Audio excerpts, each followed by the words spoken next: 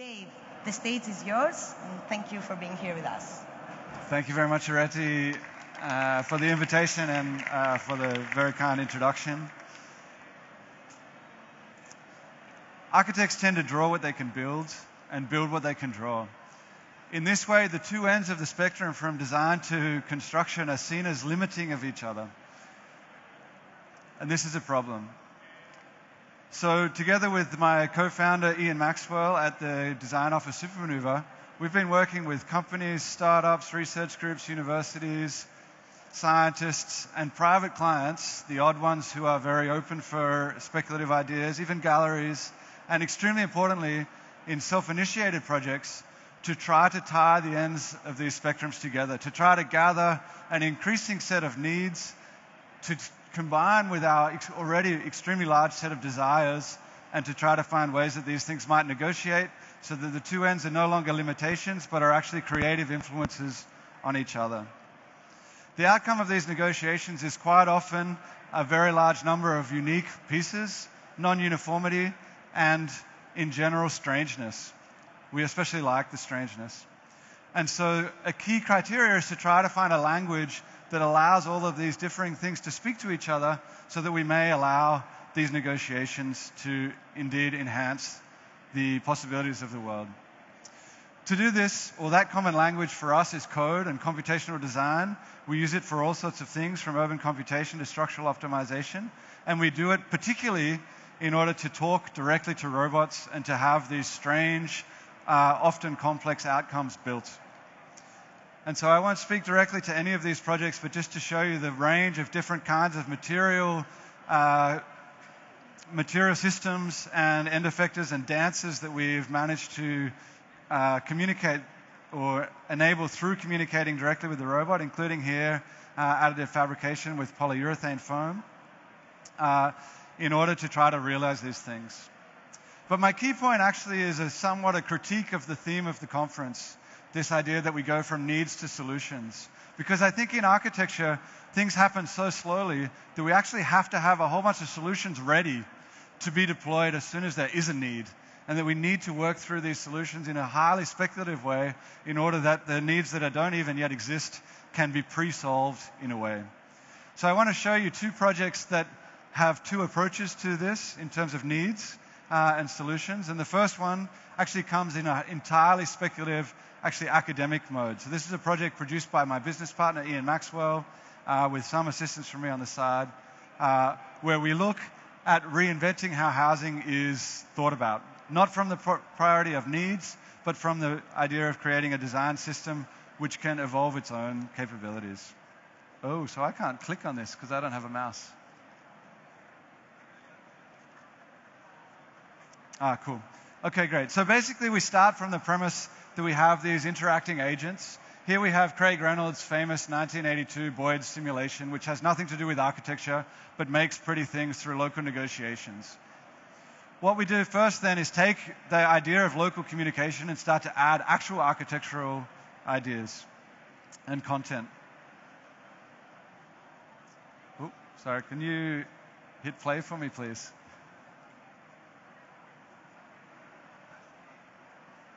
So basically what we do is we program all of these little agents to run around the site. It's a speculative site in New York where the ground condition is the key determinant. Basically, it's a site where there's a lot of train yards in New York. Yeah, here we go. Great. This one should be,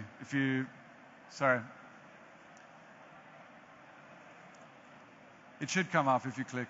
Cool. But the basic idea is that we speculatively allow a whole series of interacting agents to have architectural motivations.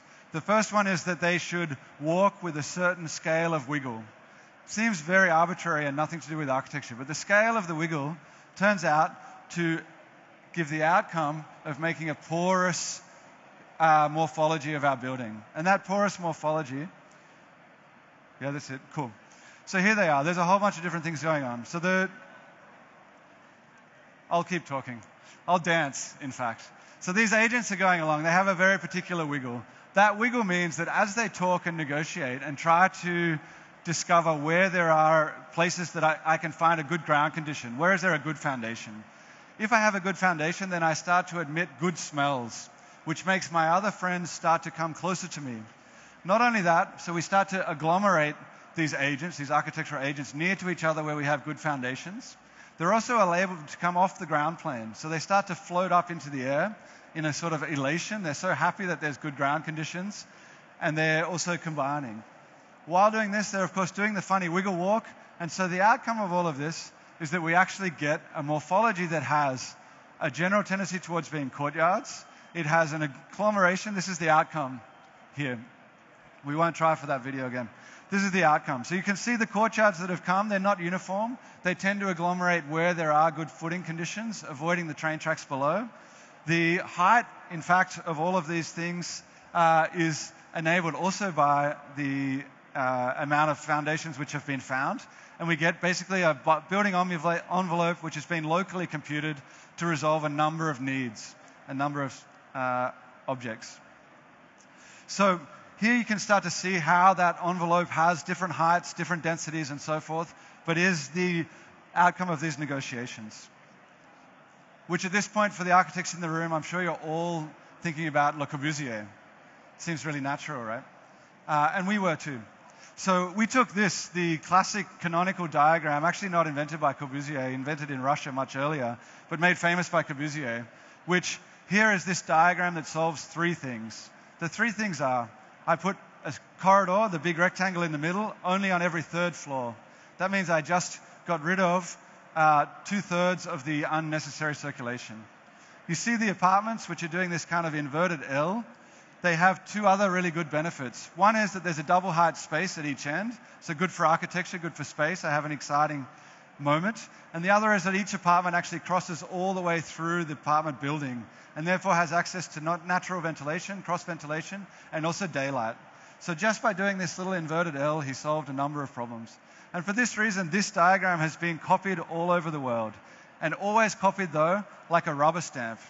We didn't want to copy like a rubber stamp where we would just get the same outcome and everyone would go, oh, Corbusier's been here, or actually his Russian predecessor.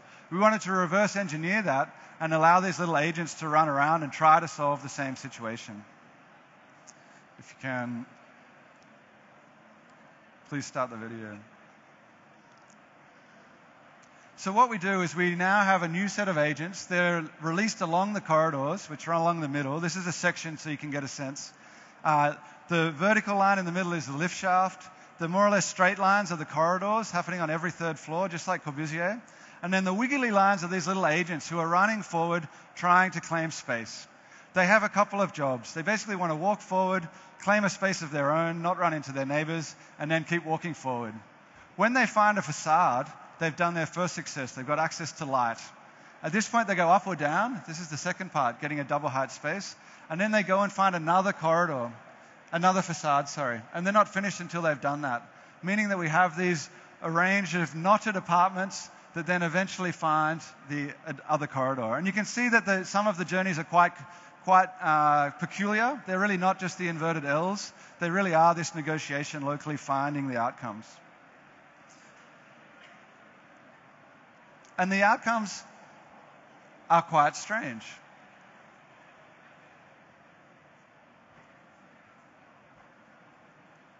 If you could progress the slide for me when Cool. So here you see, it's a very strange outcome. And my co-director in my practice likes to say this looks like a lung cancer. It's certainly a very strange thing. It doesn't look like a normal building in all ways, actually. And you can see the sense of this, how this is very self-aware of being a speculative project. It's really trying to take advantage of the fact that there are no clients and no constraints and no planning authorities. One of the other advantages is that those little race of all these guys trying to claim space is negotiation. So if we change the parameters of the negotiation, we get different outcomes. So here you see on the left, all red means almost all the same size apartments. And in this case, they're actually quite close to all of the inverted L's of Corb. And on the right, especially at the top right, you have a whole bunch of colors. These are the areas of the units, and you can see it's extremely non-uniform. And this happens just by changing the rules of the dance. We can get all of these different outcomes. And I might just skip past the videos. They've not been working well for me. So here in the middle of this strange lung cancer-like building, we can cut anywhere in this building and we get something that's, again, very strange. But if we look closely, we'll see that our three preconditions are all guaranteed everywhere. We always have efficient circulation, we always have a double height space, good for architecture, and we always have access to natural light and cross ventilation. So even amongst all of that complexity and strangeness, our basic needs are met. And now for something completely different. This project is a collaboration my firm's been working on for about 5 years with an Australian technology startup. The reason I show these two projects together, even though they seem exactly opposite, is that they use the same underlying algorithms. The same local negotiations are taking place, only here directed to very specific needs. So this is a lighting control system. Basically what we do is we attach this little baby sensor, a little microchip, to every single light, and we give that light the ability to sense its environment and also to communicate to the other lights. The rules are fairly simple. If I'm a light and I see someone, I turn on. That's like a normal sensor light. Where it gets interesting is if I'm a light and I don't see someone, then I start listening to my neighbors. And I say, hey, did you see someone? And if they say yes, then I say, great, I'm going to turn on to 80%. And then I'm going to tell my neighbors in turn that I didn't see someone, but I saw someone who saw someone. And if they hear that message, they'll turn on to 60%, and so on down the chain. The outcome of this is that the entire floor is covered with a network of intelligence. No one had to program this network, yet it performs far better than the existing systems, even where engineers are paid very large sums to come and program every system and to try to predict what's going on. So at this stage, with independent studies, we're saving 76% of the energy, and we're getting 100% of people saying that they prefer it to other systems. And this, as I said, is the same algorithm, obviously directed to more obvious needs than the previous project, which was highly speculative, but it shows the way these two things interact. If we hadn't done the completely open-ended speculation, we wouldn't be able to bring the algorithms home for this extremely plausible and practical use case. The next project I'm going to show is most important in that it demonstrates the kinds of needs that we have for an ecosystem of supporters, of helpers from industry, from research, from academia, and from design, and that if we have these things, then we can actually enable a lot of elements which are potential sitting in research labs right now that are unable to get into the real world. So this project is commissioned by EMPA, a government materials research agency in Switzerland, and it's put together of a core team of researchers, most importantly Block Research Group led by Philippe Bloch, and the Architecture and Building Systems Group led by Arno Schluter at the ETH. And in fact, the project itself, builds itself around solutions. The solutions exist, but they don't know how to get into the world. So we build this project, and our client commissions us to build a demonstrator to show that these things really are possible and can meet real-world constraints. But it takes the enlightened client willing to take a risk, to take longer, and to invest a little bit more money for the first one in order to get these things to happen. So I said the project is a little bit backwards. It starts from solutions and turns into a project. Here are the 4 solutions. The one on the left is an innovative building system for a very ultra-lightweight, thin-shell concrete roof with adaptive thermal controls. In the middle is also an extremely lightweight precast concrete floor system. On the right, we have an adaptive solar facade with soft robotic actuators so that every panel can move and talk to its and negotiate with the inhabitants. Okay, so the thin shell roof. I'll go quite quickly through them all. The thin shell roof is, on average, 20 millimeters thick for each of 2 layers. So a total of 40 millimeters thick is the average thickness of the concrete of the roof.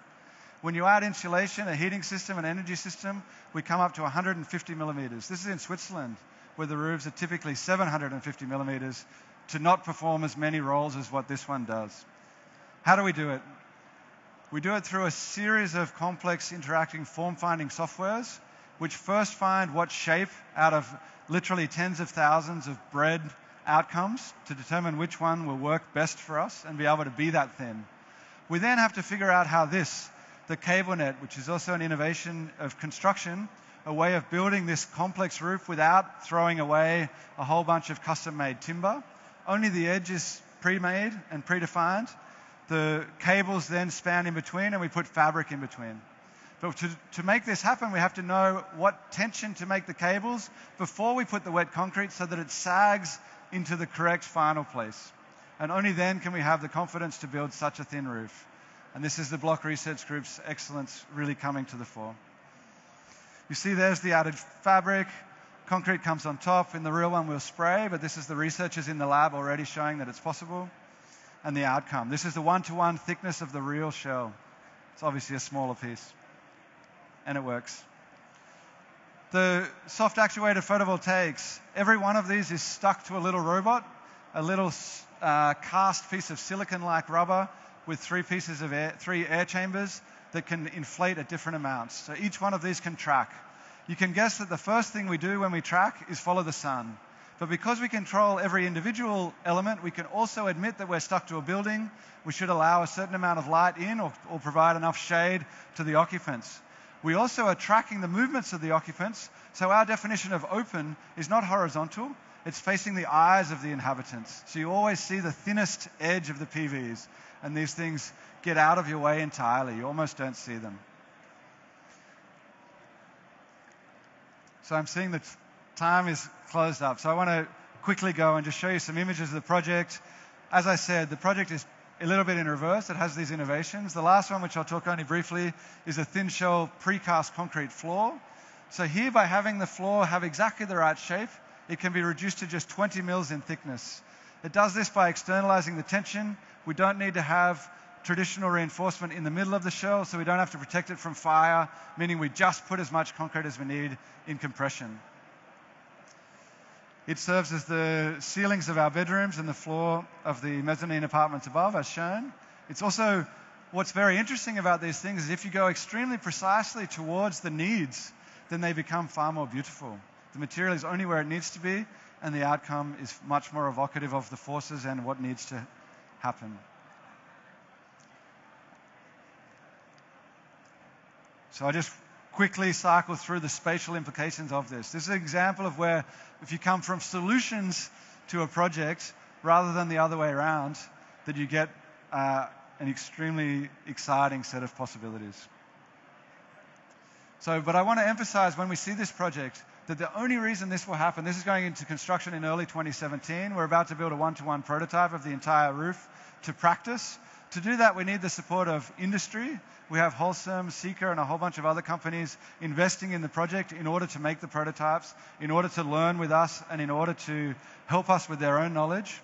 We have the two key research groups who are the starters of the project from the ETH Block Research Group and Architecture and Building Systems. We have my company, Supermanouvre, whose job is to communicate all of the needs and negotiate in a literal sense all of those guys' abilities into a successful spatial outcome. And most importantly, we have the client who's willing to say, yes, I trust that all of these things which you're publishing in papers can happen. I know that it'll take a little bit longer. I know that it might, in some cases, cost me slightly more, although in many cases it's actually cost less, and they will get a better performing outcome. But they're willing to take the risk and to go with us on this journey. I'll leave you then with this quote from Cedric Price, that even the instantaneous response to a problem is already too late. We must speculate first, find solutions before we even know about the needs. Thank you.